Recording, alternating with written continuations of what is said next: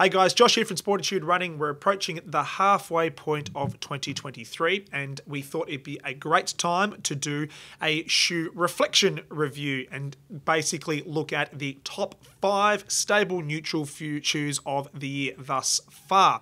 So in doing so, we take into consideration a whole heap of data points. We have conversations with our staff downstairs, get some custom feedback, talk to our great referring partners, the podiatrists and physios out there, collate a whole heap of this information, look at where the shoes have come from to where they are today, and we will collate this top 5 and we will review them today. All right, before we jump in today's review, let's talk about what makes a stable neutral shoe a stable neutral shoe. So to give you some context, stable neutral as a category within our business makes up around 60 to 65% of our overall shoe sales. So therefore, it obviously speaks to a lot of runners out there. So when we're looking at stable neutral as a category, it is growing year on year, and it's been the case now for the best part of half a decade. So technically speaking, if you happen to be a mild overpronator, neutral, or a mild supernator, you can fall quite comfortably into this stable neutral category. Obviously, there's a number of factors we need to take into consideration, like we do downstairs with all of our customers that come through the door. But then when you're looking at stable neutral, and then we have that discussion around what is stability shoes, we know that stability is changing significantly each and every season. So therefore, how brands are executing their arch reports, we're finding that they are using different technologies and different techniques to be able to achieve that outcome, almost becoming their own slightly more stable version of a stable neutral category. And you can look at the Kayano Light, for example, and even look at what Asics are doing with the Kayano 30 coming in the next few months. So stay tuned for that one, of course. So we know brands are making alterations to their stability shoes, and therefore it's just making that stable neutral category probably more accessible than ever before. So when we're looking at this category today and how we've collected these top selection of shoes, we take into consideration a few key factors.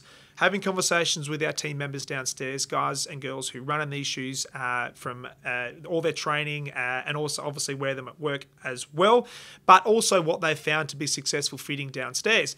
Having conversations with our referring partners, podiatrists and physiotherapists, getting an idea of what's worked for them and their clients is really, really important. And then we're taking that information into consideration with our top selections today. And also getting feedback from you, the customers. It's really, really important. So we get to have these conversations day in, day out downstairs. So getting an understanding of what has and hasn't worked has been really, really important for us. And we don't just that information we get, we don't actually just stop right here. We do pass this on to brands. So just know that if something has been successful or hasn't quite worked, we do pass this information on to the brands. And if it happens to be a consistent message, well, they will make alterations where they see fit. They don't just take that on board and give us a thumbs up. They do make changes if it's a significant amount of data coming in to justify a decision like that. The other thing too is we're taking into consideration where the shoes have come from. So what was their previous version like and where it is today, or if it's a new shoe, where does it fit into this whole entire category? So it's a bit exciting. I always like a top selection shoe review.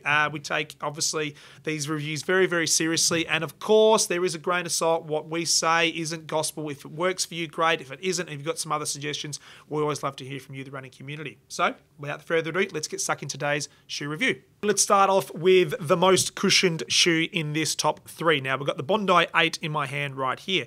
Stats first, it is a 4mm offset, 31 in the heel, 27 through the forefoot. That's the same for men's and women's. The weight of the shoe's pretty light, all things considered. It's a 306 grams for a men's size 9, 255 grams for a ladies size 7. This shoe here, as I said, is extremely plush under the foot, very cushioned from entry right through to your release. And it has been a very popular shoe for a number of years, mainly due to the fact it has a rocker feel through the forefoot. So when you're rolling through mid-start to toe off, this shoe has an easy release and easy exit, which makes jogging those easy Ks extremely comfortable. It's available on Wits, which is always a win too. With the Bondi 8 and where it's come from with the Bondi 7, now it has always been in the topic of conversation for that max cushioned rocker shoe for the last decade. And no surprises, this shoe is still the king and queen in that category. We've seen a lot of other brands compete in this space, New Balance more, Asics Glide Ride, just to name a couple. However, what we found with the Bondi 8 and why it's taken a big leap forward in overall success is probably more about where it's come from with the Bondi 6 and 7. That shoe was popular, it was great, served a purpose, but probably wasn't as plush and as comfortable for your running miles. It was great for walkers out there, and not saying the 8 isn't, it's still very good. However, for the true runners who are looking for a max cushioned, really stable ride, the Bondi 8 has been very, very successful. And looking at a couple of key factors is the actual real estate under the shoe has increased ever so slightly. We've got a little bit more surface area, which is exactly why this shoe is successful. It's got a big footprint, nice high stack, and you're going to get a lot of shoe and a lot of stable ride underneath the foot. And the other thing too is being that it's a highly referred shoe from our podiatry partners. And again, we see this being successful with orthotics. So if you have to be a person who has an orthoses, and depending on the orthotic, of course, we do like to make sure they get fitted into the shoe correctly. But 90% of the time, the orthotic has no issues whatsoever fitting into the Bondi 8. If anything, it's a little bit lower in the heel counter, but that's okay. We just adjust laces and away we go. So the shoe, as I touched on, very cushioned, stable neutral shoe, very, very popular, and we are really looking forward to obviously seeing what Hoka do in this space because they've set the bar very high with the Bondi 8. Second shoe in the selection is the Saucony Triumph 20. Now, we wouldn't have a top neutral shoes conversation if this guy wasn't in it. The feedback from the community has been overwhelmingly positive with regards to Triumph 20. It's a relatively versatile shoe for a cushion stable neutral offering. 275 grams in a men's size 9, 249 grams for a ladies size 7. This shoe is coming in pretty light in comparison to other shoes in this same conversation. 10mm offset, 35 in the heel, 25 in the forefoot with your Power Run Plus midsole. This shoe has been very fun to run in. It's great for your easy days, pounding the pavement out on the road, and it's also nice and snappy for those that want a shoe that could probably do everything, and you can pick up the pace in this shoe very, very easily. Triumph 20 has been very popular. So how this shoe made it into our top selection? Well, when this shoe comes up in conversation, and I'm talking about our team members downstairs, there is always a smile on nearly every one of those guys who uses this shoe's face. I mean, when we're talking about Triumph 20, when it first came to market, where it changed from the Triumph 19, there was a few question marks around, okay, Saucony are now going to 10mm offset. They've had that 8mm drop for the best part of 10 years. And when on paper they presented the Triumph 20 with a 10mm heel to toe drop, a few of us started asking a few questions about, okay, what are they trying to achieve? That's a big change for those real pure Saucony Triumph runners out there. It may be a statistic that might veer them away from this shoe, but it hasn't at all. Saucony had to go to a 10mm offset with this shoe because the Power Run PB change in regards to the overall density and the stack height. If it was an 8mm drop, this shoe would bottom out a little bit too quickly. So it's been extremely versatile. I'm yet to see someone come back who hasn't got more than 700 kilometers in this shoe. We've even had people come back and hit 1,000 Ks, and the shoe looks pretty good still. Great upper, really conform fit, available on widths, and we've had great success fitting a variety of orthotics inside this shoe as well. It has started to be referred more from a lot of podiatrists out there. Again, previously, maybe it was because the shoe was maybe not as well known out in the market, but we're seeing a lot more podiatrists have great success putting their clients inside the Triumph 20. And as I touched on, it's extremely versatile, and no doubt we're going to see this shoe become more and more successful in the years to come. The third shoe that comes into our top selection here for stable neutral as a category is the Brooks Ghost 15. Now, the Brooks Ghost 15 is a very honest, very reliable shoe, and it's been that way for a number of years now. The shoe itself is very accessible, comes in 4 widths, both men's and women's, so covering narrow right through to extra wide.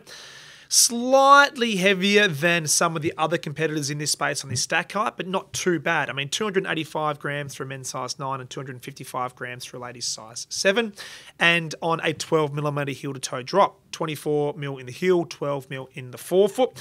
But the shoe itself, as I touched on, being so honest, you know what you're going to get with the Brooks Ghost year in, year out. Subtle iterations from one season to the next, but Brooks do not go back to the drawing board and re-engineer this shoe because they take a lot of learnings from one to the next, and they want to keep it consistent, and they want to keep you, the runners out there who've used this shoe, to keep using this shoe. So that's why they keep everything pretty similar. I always have a conversation with our new team members. If someone starts in this industry with us, it is such a great shoe if someone is looking for their first jogging shoe. They're getting into their jogging or they're starting their running journey. The Brooks Ghost 15, if it ticks the boxes from a stability category perspective, being so versatile, being that it's available in so many widths. It's a shoe that we can comfortably put someone in, and we know we're going to get a pretty good outcome, if not a great outcome. So how the Brooks Ghost made it into our top selection? Well, no surprises here. This one is a podiatrist's favourite. A couple of factors is it is accessible, as we've touched on, available in lots of widths, but we often use this shoe as a bit of a baseline for a lot of runners out there who are probably getting an orthotic for the first time, or as I've said, starting their running or training journey. We'll use this shoe as a bit of a benchmark to see how it feels and performs downstairs here at Sportitude Running. So with that in mind, it's one that we see a lot from our podiatrists, and if we need to alter anything with regards to the fit, feel and function of the referrer, we will then throw in some other suggestions from the other brands. And the reason it's very popular with the referring partners is because there's not a lot of change from one season to the next. And if you're a podiatrist, continuity is a really big part of your referral program, and therefore Brooks have absolutely nailed it a number of years ago, and keeping that consistency from one season to the next makes life a lot easier for your referring partners.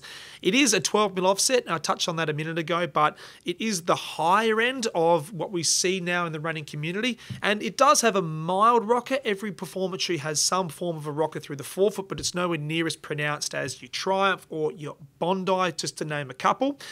So therefore, what we see is the offset there is we go a little bit higher in the heel to toe drop, so therefore to take some form of load off of the overall foot, and more of it's towards the back half, being that calcaneus, Achilles insertion, and our calf muscle as a overall performance load from entry, mid-stance to your release of your gait cycle.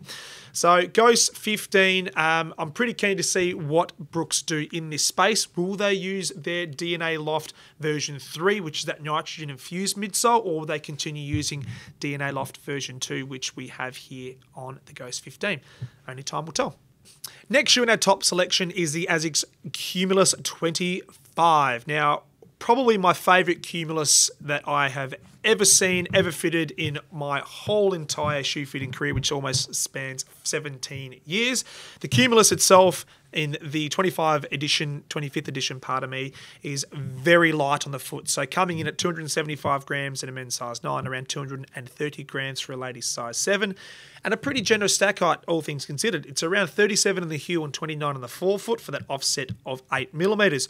And why I really like the Gel Cumulus 25 is because it has a very snug, plush, responsive feel. It's sort of not a lot of Cumuluses in the past. You use those three words in the same sentence, because we've had the Nimbus, which really covers off that really soft, high mileage running shoe from the Asics family. And now with the Nimbus 25 being really a huge change in what that shoe was previously to where it is now, extremely soft on the foot.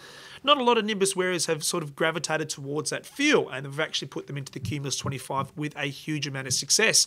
Fantastic shoe for someone who's potentially a bit like the Ghost, looking to get into the running journey, fall into that stable neutral category. They may not like the 12mm offset which the Ghost actually offers, and they may want something a little bit lower with a higher stack height. The Cumulus 25 would be a great choice, pardon me, for us to bring out and put on that person's foot. Now, it's early days yet. It's only been on the market now for a couple of months. So in terms of our conversations with the podiatrists out there, we have seen a number of referrers opt for this shoe for their clients. But however, it's still slowly growing in regards to its popularity with other podiatrists. So time will tell if that's going to be the case. But we have not had any issues whatsoever fitting orthotics inside this shoe. 2 widths, standard and wider in ladies, so B and a D, and a men's D and 2E, so very accessible again. And the other great thing about this shoe is Asics shouldn't say ever, but they're slightly improving their midsole geometries from one season to the next. Flight Foam Blast Plus being executed in this shoe with that gel cushioning at the heel, which is obviously making it nice and plush for your first point of entry for heel strikers. Very popular, very light, very versatile. Gel Cumulus 5 will remain to be very popular for the rest of 2023, no doubt about that.